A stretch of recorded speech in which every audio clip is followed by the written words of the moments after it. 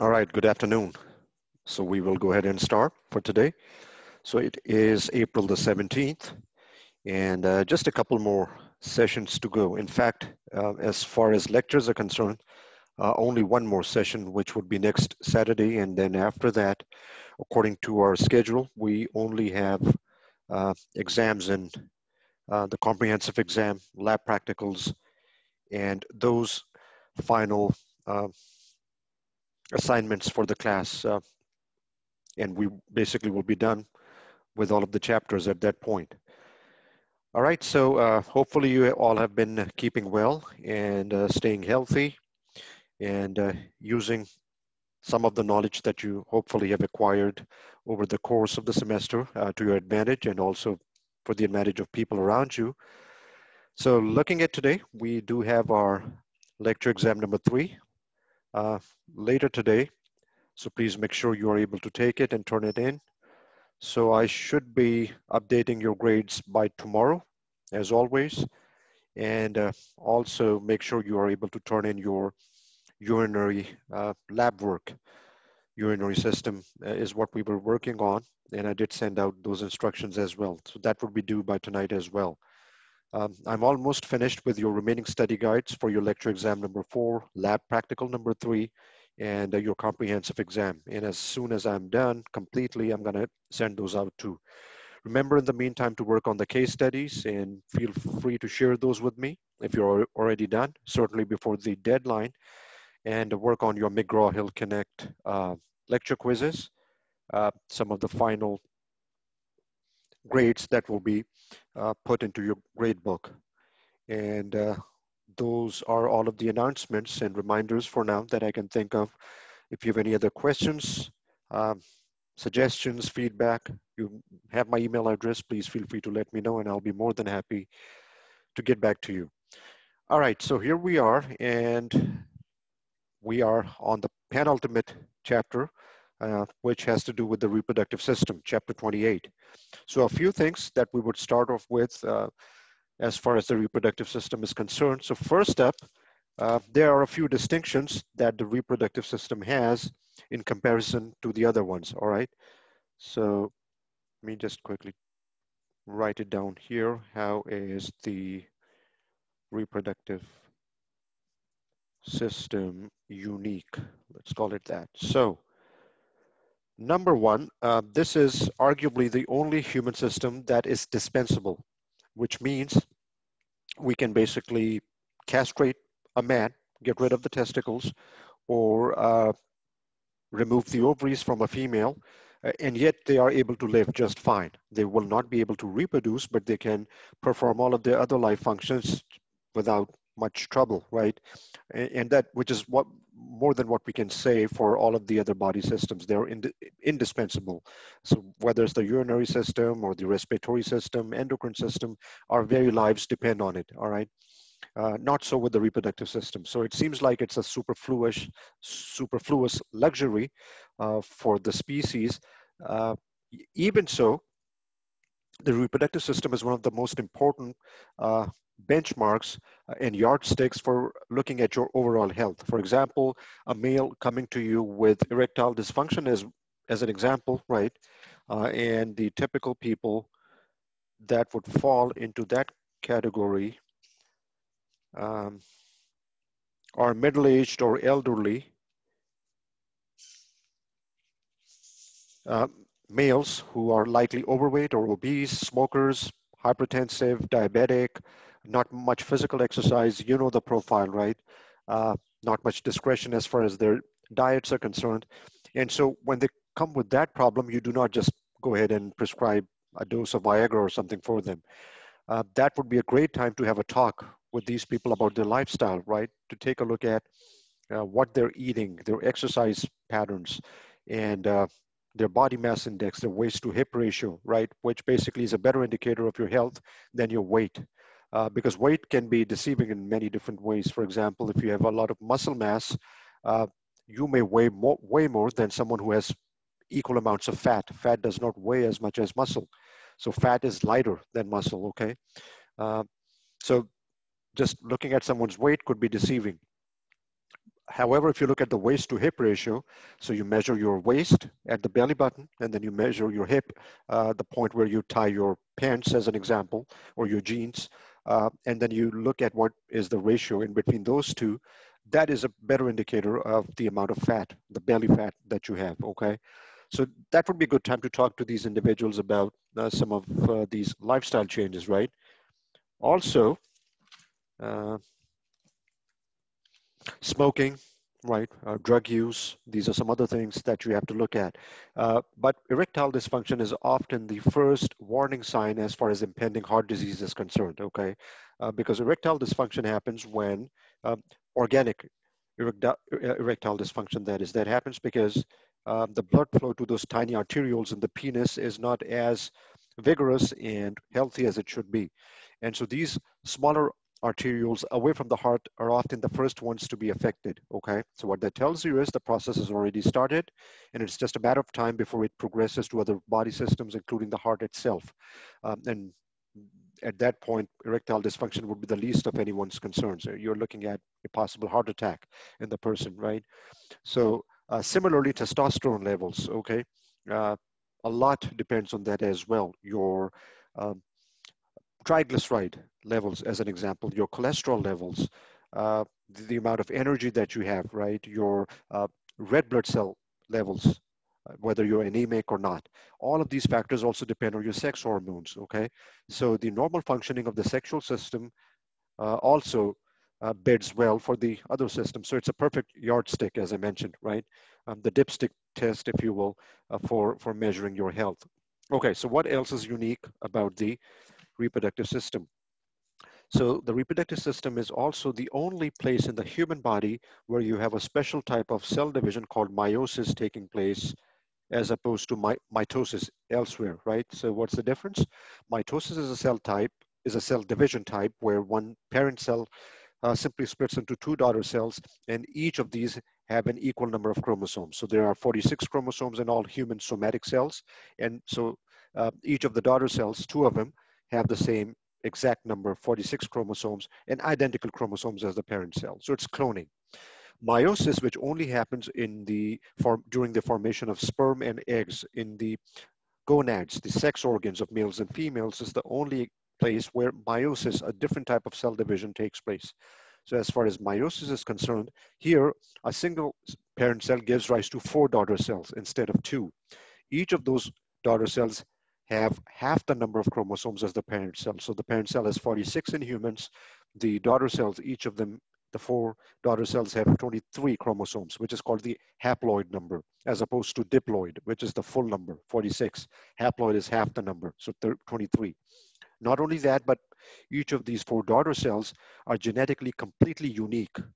And that's a fascinating process that happens during meiosis called crossing over, and we'll look at it shortly here. Uh, so no place else in the body is this kind of meiosis happening, only there, right? So that is something else that makes the reproductive system unique, okay? And what else? Uh, all right, so it's dispensable. This is the only place in the body where you have meiosis. Uh, And this is the only system in the human body where it's not concerned with the homeostasis of the organism, but it's essential for the homeostasis of the species. In other words, you can survive just well without your testicles or your ovaries, but you won't be able to reproduce. So the homeostasis or the maintenance of your species, the propagation of your species is at risk if you lose this system. So homeostasis of the species is what your reproductive system actually performs, okay? Right, so these are some of the things to keep in mind. So let's go ahead and take a look at some of the other facts uh, that apply to the human reproductive system as we see here. So first up, some basic vocab, gonads, gametes. Gonads are sex glands, so testes in males, ovaries in females. What's the difference between testes and testicles? If the testes are suspended outside of the body of the male, like in human males, in a sack of thin skin called the scrotum, they're called testicles. If they're within the body of the organism, they're called testes. Okay. So for example, in duck-billed platypus, that's an animal that has internal testes, right? So therefore, they are not called testicles. They're called testes. They're contained within the body of the animal, right? Has testes. Also, the anteater. That's another mammal that does not have testicles, okay? Instead, well, they're called testes, not testicles, because they're inside of the body. Gametes is the word for sex cells, so sperm for males and game, eggs or oocytes for females, okay? And what they do is they, uh, again, both ovaries and testes are dual organs, okay? So they're dual organs. Let me also add that to the list of unique features. Uh, Dual organs, testes, and ovaries. Okay, which means what? They have both an endocrine and an exocrine function. What is the exocrine function of testes or testicles? They make sperm, which is an exocrine secretion. They're secreted outside of the body or ejaculated outside of the body. How about the exocrine secretion from the eggs? From the ovaries, they make eggs or oocytes, which again are secreted outwards.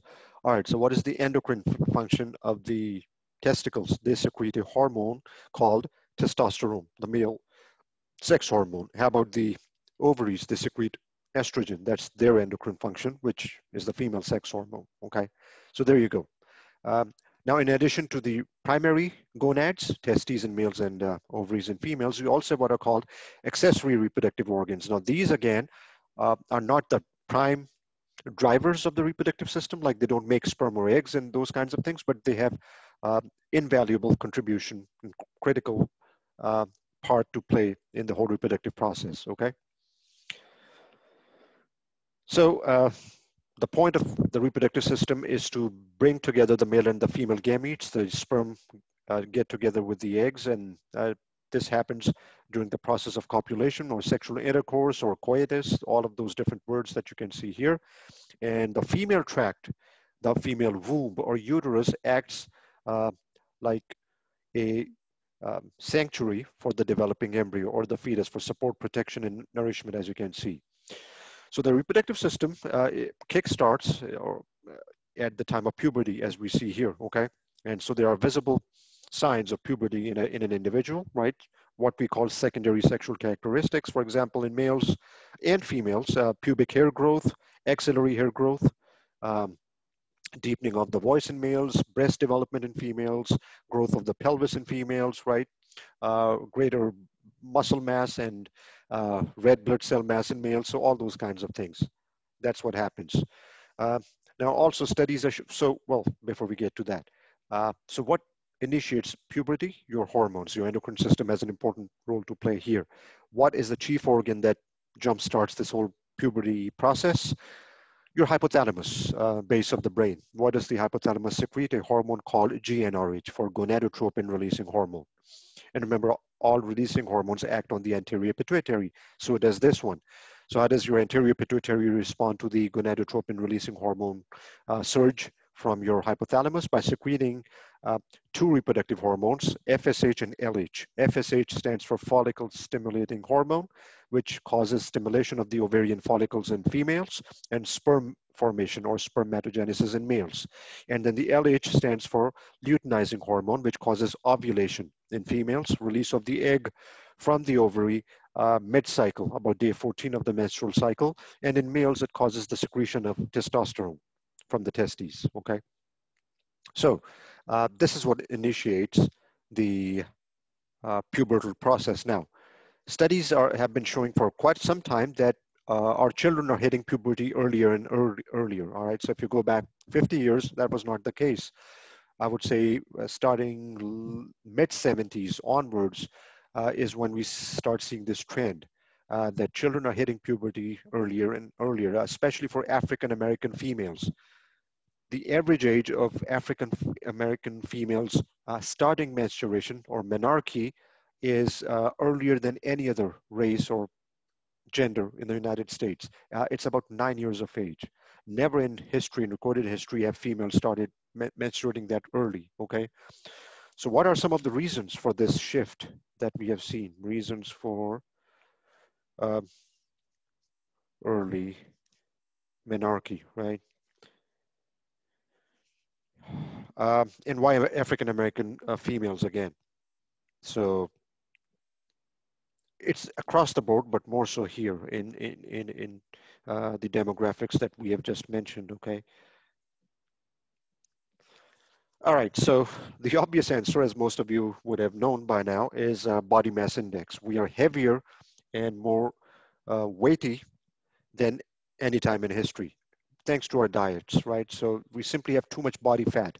The greater the amount of body fat, the higher the number and the earlier the age that you start secreting your sex hormones, okay? So the more fat that you have, the earlier, because sex hormones are made up of cholesterol, they're cholesterol derived. So the greater the fat and the cholesterol content in the body, the earlier the puberty and the higher the levels of hormones, all right? So early puberty, which predisposes you to many different types of disorders. For example, the two actually the top three cancers that kill and afflict more people than any other are reproductive cancers. Think about it that way, okay? So for example, in males, the top three killer cancers are what? Number one, prostate cancer. Prostate is a reproductive accessory gland. Number two is lung cancer. Number three is colorectal cancer, okay?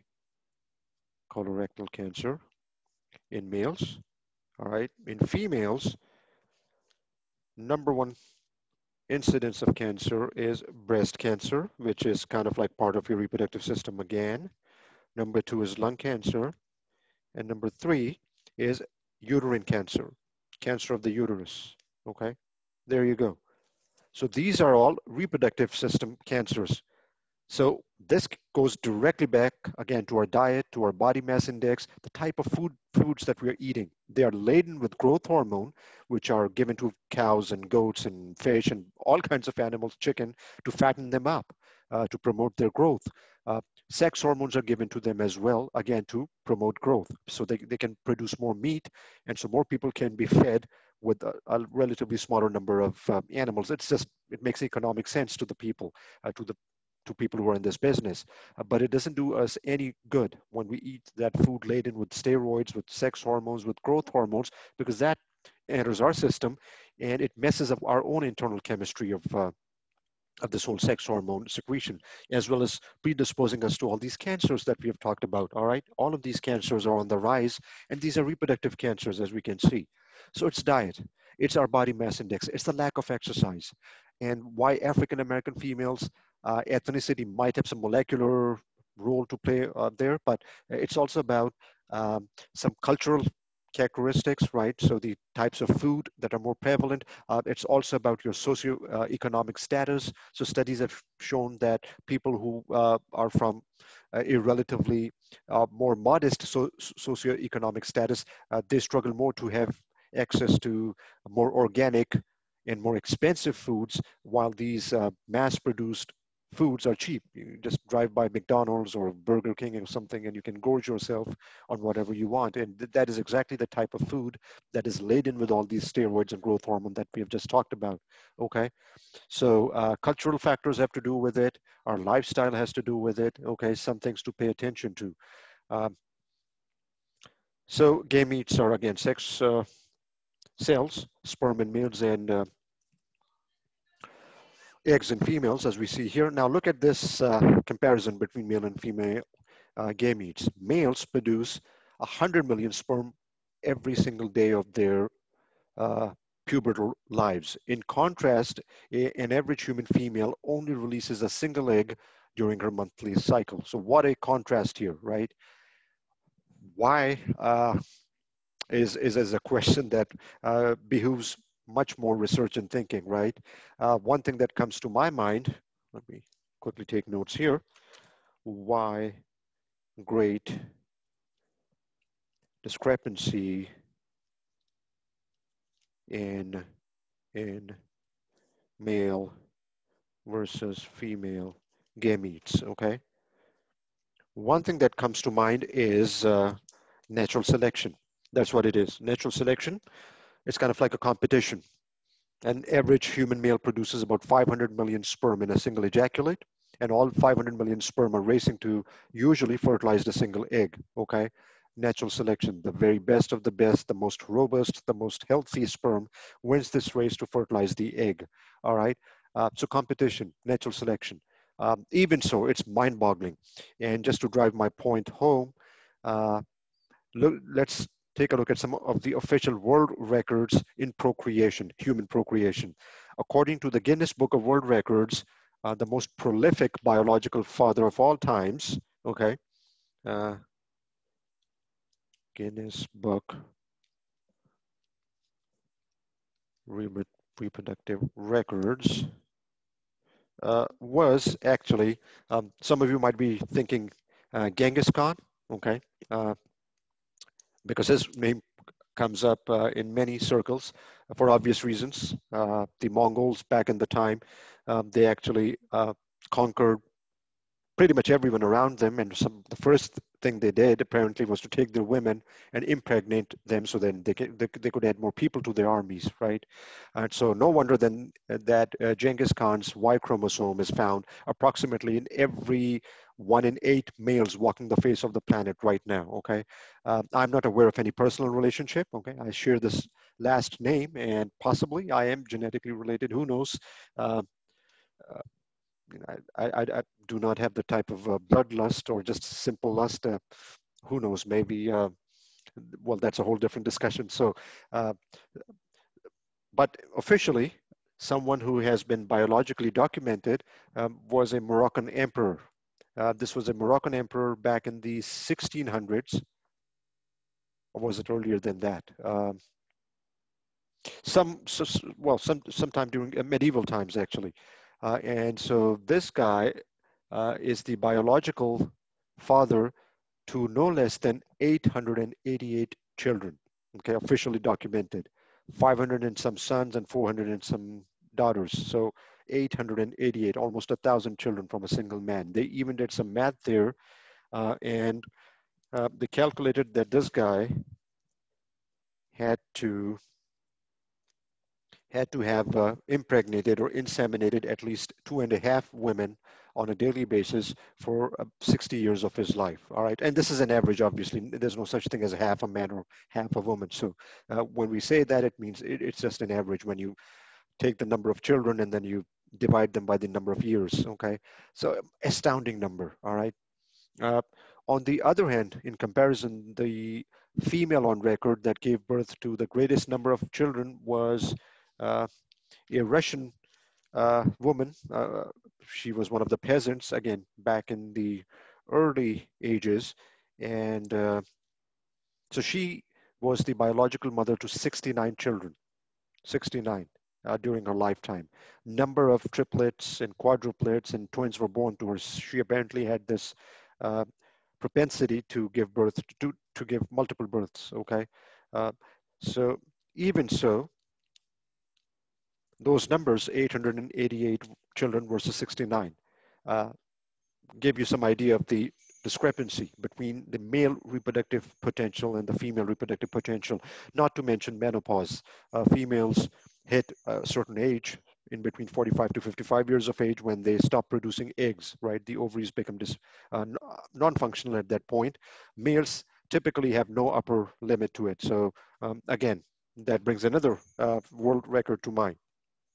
The oldest dead on record was a whopping 98 years old, okay, at the time that he became a dad. And this guy is, he's still, well, I'm not sure if he's still alive or not. This was, I think, about 5 or 6 years back. So uh, he is a farmer from rural India, an Indian farmer, right?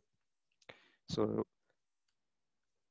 and so he is the oldest person officially on record for fathering a child. Um, And interestingly, he fathered another son 2 years prior to that, at 96 years of age. The wife was in her early 50s. Okay, so again, mind-boggling if you look at these kinds of the discrepancy that you see. All right. So now we're looking at an area called the perineum here, okay? And so what the perineum is and why it's important is something that we see here in this picture. So the perineum is this diamond-shaped area, as you can see, extending from the base of the genitalia all the way to the anal opening here in both males and females, okay? And one thing that becomes abundantly clear if you look at this picture is uh, much of the organs and the development is the same in both the sexes, males and females, with some differences. And this is a theme that will be recurring throughout, all right?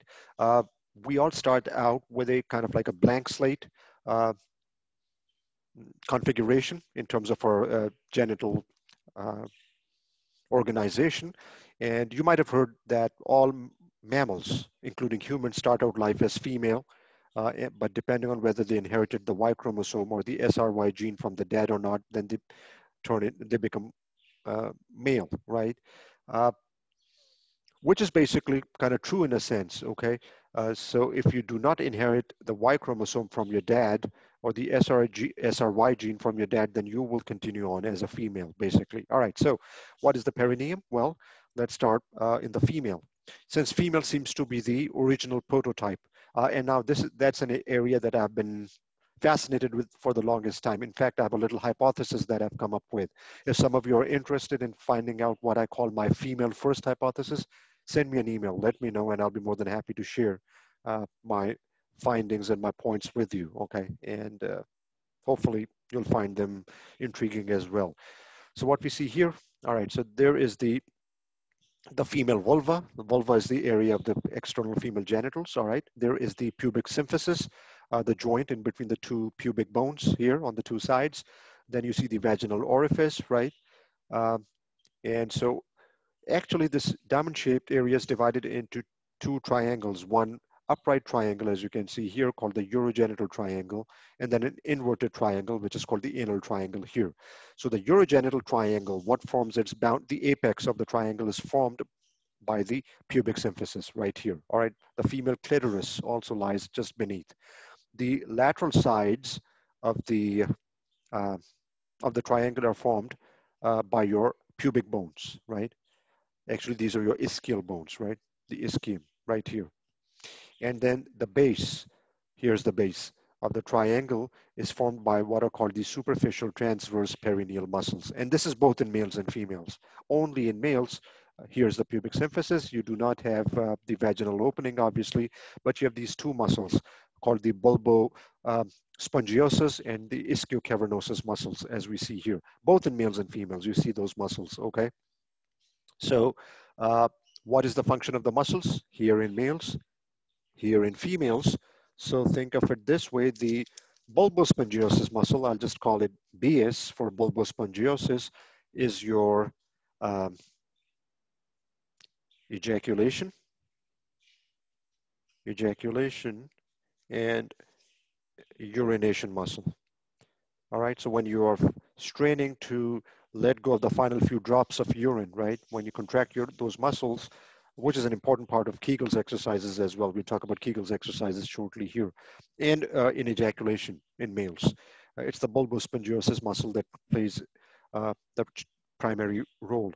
And then the ischiocavernosus muscle, I'll just call it IC for ischiocavernosus, that is the erection muscle. That's the muscle that gives an erection in males and also in females as far as clitoral erection is concerned. So those muscles are located here, as you can see, okay? And then these pelvic muscles, the superficial transverse muscles that give strength to the whole area.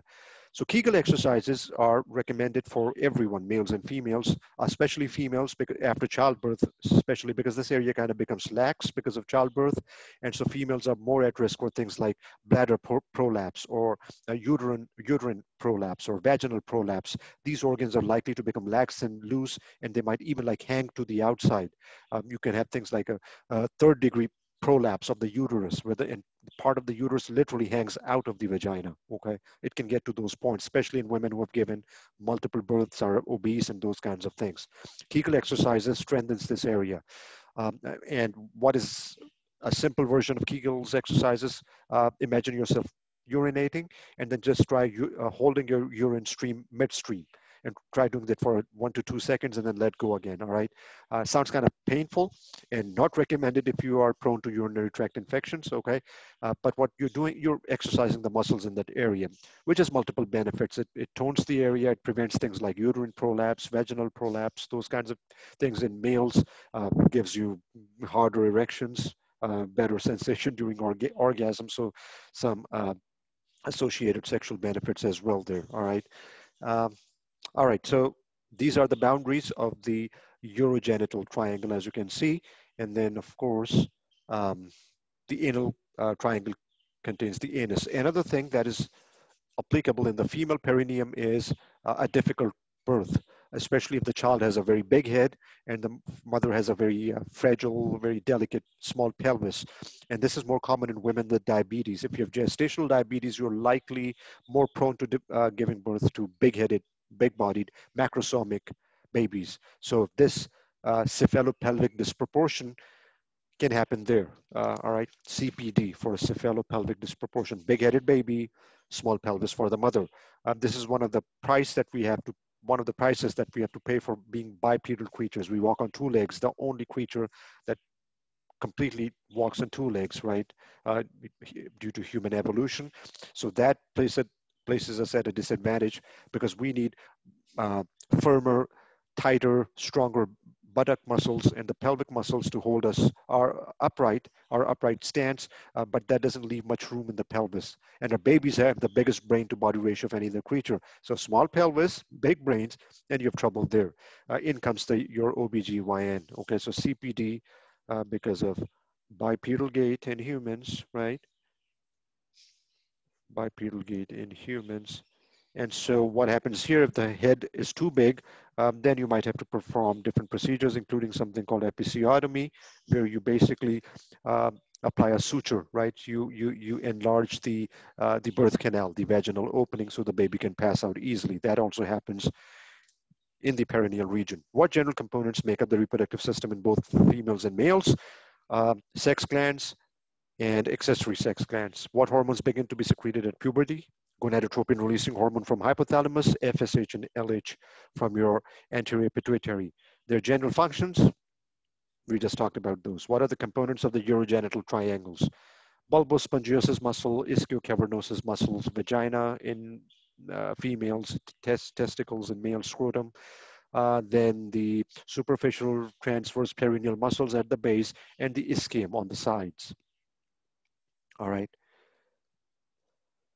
So here we are looking at meiosis, the wonderful process that gives us this amazing genetic diversity in all of our offsprings, right? So how does meiosis actually happen? Let's take a look here. So some general notes to take at this point. Each human cell contains a nucleus that has, other than the red blood cells, they don't have a nucleus, all of the cells do. That have a total of 46 chromosomes, and that is called the diploid number, okay?